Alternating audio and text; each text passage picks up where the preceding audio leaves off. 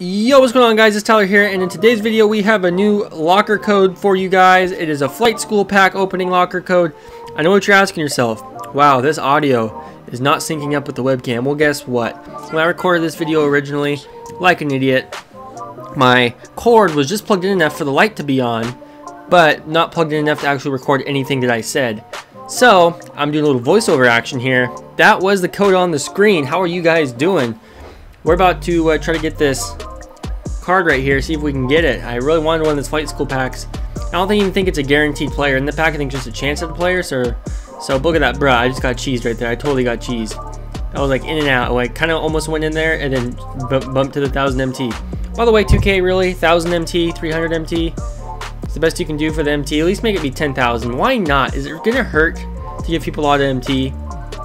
I mean, most people probably just open up one pack with it and then waste it anyways.